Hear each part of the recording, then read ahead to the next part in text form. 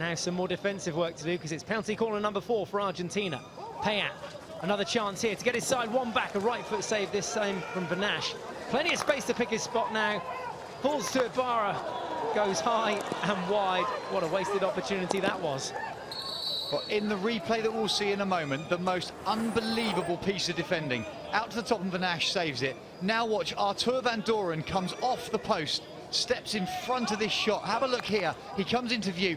There, steps in. That's just nuts to step in like that. Sticks in the wrong hand. Ibarra blazes over the bar.